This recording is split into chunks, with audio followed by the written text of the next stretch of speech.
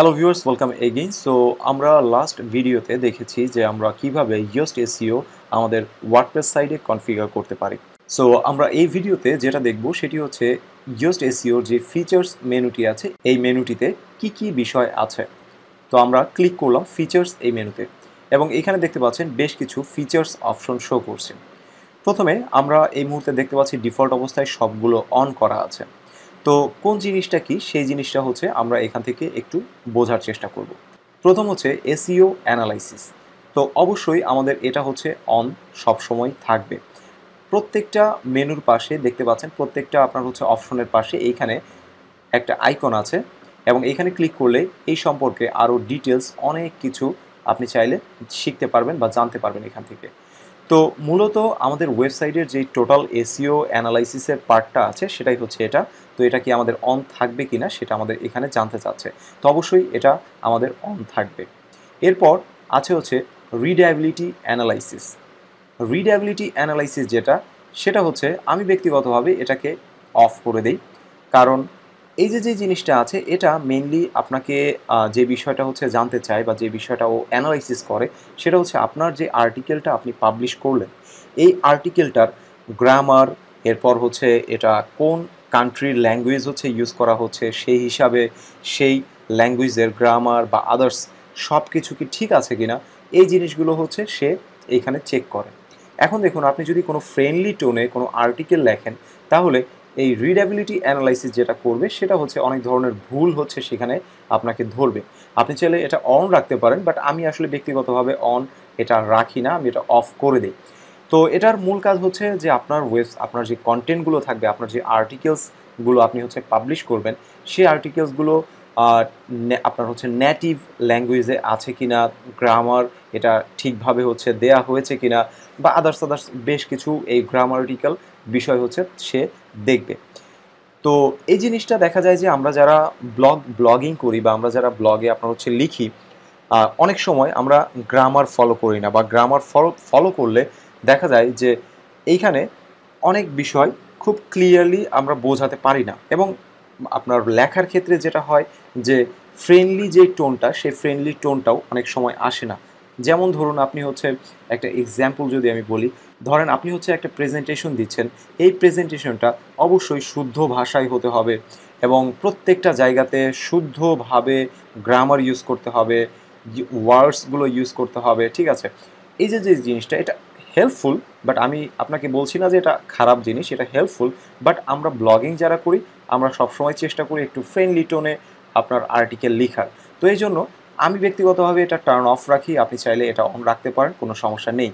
আচ্ছা, এ সম্পর্কে আরও ডিটেলস যদি জানতে চান তাহলে এখানে গেলে আপনি দেখতে পাবেন যে রিডেবিলিটি সম্পর্কে বেশ কিছু বিষয় এখানে দেওয়া আছে। এরপর আপনার হচ্ছে কর্নারস্টোন কন্টেন্ট।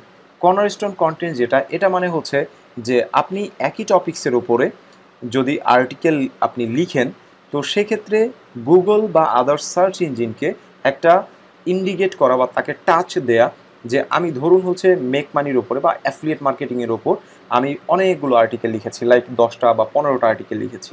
এর ভেতরে সবচেয়ে বেস্ট আমার কাছে মনে হচ্ছে সবচেয়ে বেস্ট, এবং গুগলকে আপনি ইন্ডিকেট করে ধরিয়ে দিচ্ছেন যে আপনার এই আর্টিকেলটা সার্চ ইঞ্জিনের জন্য আপনারা চুজ করেন এবং এটা হচ্ছে অপটিমাইজ করে আমার মানে সার্চ রেজাল্টে আমার এই কন্টেন্টটা হচ্ছে আপনি দেখান। দ্যাট মিনস আপনার যেই সেম টপিক্সে যে কন্টেন্টগুলো আছে সেগুলোর ভেতর সবচেয়ে বেস্ট আর্টিকেল যেটা বা যেটা আপনি চাচ্ছেন সার্চ ইঞ্জিনের জন্য, আপনার কি বলবো যে সার্চ ইঞ্জিন কম্পিটিশনে যেটা আছে, কম্পিটিশনে আপনি অ্যাটেন্ড করবেন বা আপনি গুগলকে বলছেন এই কন্টেন্টটাই আমার বেস্ট এবং এটাই হচ্ছে আপনি বেশি ফোকাস করেন। তো এই যে জিনিসগুলো আছে এই বিষয়গুলোকে টাচ দেয়া, তো এটা আমরা অন এইখানে রাখবো। এরপর হচ্ছে টেক্সট লিঙ্ক কাউন্টার।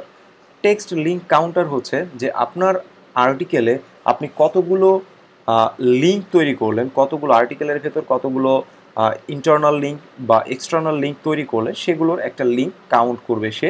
এখানে আপনার আর্টিকেল থেকে আপনি বুঝতে পারবেন বা দেখতে পারবেন শর্টকাট একটা জিনিস যে আপনার ওয়েবসাইট বা এই আর্টিকেল থেকে কতগুলো লিঙ্ক তৈরি করা হলো। সেটি দেখা যাবে। তো এটা আমরা টার্ন অন রাখতে পারি, কোনো সমস্যা নেই। XML side map, XML side map যেটা আছে এটা খুবই ইম্পর্ট্যান্ট একটা জিনিস এবং এটা অবশ্যই আমাদের অন রাখতে হবে। এক্সএমএল সাইড ম্যাপ যেটা, সেটা হচ্ছে আপনার ওয়েবসাইটের যেই কন্টেন্টগুলো আছে, যেখানে যা লিঙ্ক আছে, এই লিঙ্কগুলো মূলত গুগল বা আদার সার্চ ইঞ্জিনকে ঠিকভাবে তাদের সামনে প্রকাশ করার জন্যই হচ্ছে একটা লিঙ্ক হচ্ছে এইখানে তৈরি হয় এবং একটা অপশন তৈরি হয়, সেটাই হচ্ছে এক্সএমএল সাইড ম্যাপ। আপনি এই সম্পর্কে আরও ডিটেলস জানতে চাইলে এইখানে লিঙ্ক আছে, এই লিঙ্কগুলো দেখে আপনি জানতে পারেন। এরপর হচ্ছে আপনার রাইট ইমিগ্রেশন যেটা আছে, এটা অ্যাকচুয়ালি আমি টার্ন অফ রাখি। আপনি যদি এখানে একটু দেখেন যে এটা কি, এটা আপনার মেইনলি সাইডের প্রতি সপ্তাহে আপনার কন্টেন্টটা আপডেট হয় কিনা, বা প্রতি সপ্তাহে আপনি ইন্ডেক্সের জন্য ইন্ডেক্স মানে করাতে চান কিনা, এইরকম কিছু পারমিশন হচ্ছে আপনার কাছ থেকে চায়। তো আপনার ব্লগ যেটা আছে, এই মুহূর্তে যে সেটিংসগুলো আমি আপনাকে দেখাবো, সেই সেটিংসগুলো আপনি যদি কমপ্লিটলি ফুলফিল করেন, তাহলে আপনার এটার কোনো দরকার নেই এবং গুগলকে এক্সট্রা করে এই ফিচার তাদেরকে দেখানোরও কোনো দরকার নেই যে প্রতি সপ্তাহে আমার এটা আপনার আপডেট আমি করতে চাই।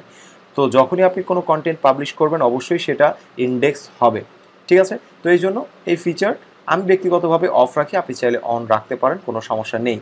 Admin bar menu, admin bar menu হচ্ছে ওপরে যে মেনুটা আপনি দেখতে পাচ্ছেন, এইখানে এসইওর জন্য একটা মেনু তৈরি হয়েছে। এই যে মেনু, এই মেনুটা আপনি দেখতে চান কিনা, তো এটা আমরা টার্ন অন রাখতে পারি। এরপর হচ্ছে security no advance settings for authors. So এইখানে দেখেন যে মানে আপনার এই ওয়েবসাইটে আপনি যদি আদার্স আরও ব্লগার থাকে, দ্যাট মিনস আপনার আদার্স আরও অথর যদি এখানে রাইটার যদি থাকে, তারা যদি আর্টিকেল পাবলিশ করে, তাহলে সেইখানে আপনি কি চান কিনা যে এটা এই আপনার এসইওর যে সেটিংস পেজগুলো আছে সেগুলো তাদের আর্টিকেলের নিচে শো করবে। তো এটা যদি আপনি চান তাহলে এটা আপনি অন রাখবেন, আর যদি না চান তাহলে এটা অফ করে দিতে পারেন, কোনো সমস্যা নেই। কারণ হচ্ছে আপনি নর্মালি আপনার যেই কি বলবো যে আর্টিকেল, এই আর্টিকেলগুলো আপনি নিজেই পাবলিশ করছেন। যদি আপনি সিঙ্গেল অথর ওয়েবসাইট করেন, দ্যাট মিনস আপনি যদি নিজেই শুধুমাত্র আপনার ওয়েবসাইটে কন্টেন্ট পাবলিশ করেন, তো সেক্ষেত্রে এই ফিচার ইউজ করারও আমাদের তেমন কোনো দরকার নেই। আপনি চাইলে এটা অফ রাখতে পারেন। আর এটা অন করা মানেই হচ্ছে যে আপনার আদার্স যারা অথর থাকবে তারাও একটা পারমিশন পাবে যে তারা এসইওর এই জিনিসগুলো অপটিমাইজ করতে পারবে। প্রত্যেকটা আর্টিকেলের নিচে তারাও হচ্ছে এসইওর ডিটেলস সেটিংসগুলো হচ্ছে দেখতে পাবে এবং তারা সেগুলো চাইলে চেঞ্জ করতে পারবে। তো আপনি এটা অফ করলে তারা আর দেখতে পারবে না। যদিও মাল্টিপল অথর যদি আপনার থাকে, তাহলে তারা এই জিনিসগুলো দেখতে পারবে না। এসইও অপটিমাইজের জন্য শুধুমাত্র আপনিই হচ্ছে এই কাজগুলো করতে পারবেন, ঠিক আছে? তো এগুলো আমি সব কিছু সেটিংস করে দেন হচ্ছে সেভ চেঞ্জেস, এই বাটনে হচ্ছে আমরা ক্লিক করলাম। তো আমাদের এই Yoast SEO যে বেসিক ফিচার্স মেনু ছিল, এই মেনুতে এই জিনিসগুলোই হচ্ছে আছে এবং আমি ব্যক্তিগতভাবে এগুলো যেই আপনাকে দেখালাম টার্ন অন এবং টার্ন অফ, এগুলো হচ্ছে আমি করে রাখি। তো আপনারা চাইলে এই বিষয় সম্পর্কে আরও ডিটেলস শিখতে পারেন, জানতে পারেন। জাস্ট হচ্ছে প্রত্যেকটা মেনুর পাশে দেখবেন এইরকম কোশ্চেন মার্ক আছে, এইখানে আপনি ক্লিক করলেই লিঙ্ক পাবেন। এই লিঙ্ক থ্রুতে আপনি যদি যান তাহলে দেখতে পাবেন এই সম্পর্কে আরও অনেক ডিটেলস আছে। তো আপনারা চাইলে আরও অ্যাডভান্স বিষয়গুলো এখান থেকে জানতে পারেন। তো ব্যক্তিগতভাবে আমি এই সেটিংসগুলো আসলে ফলো করি, ঠিক আছে?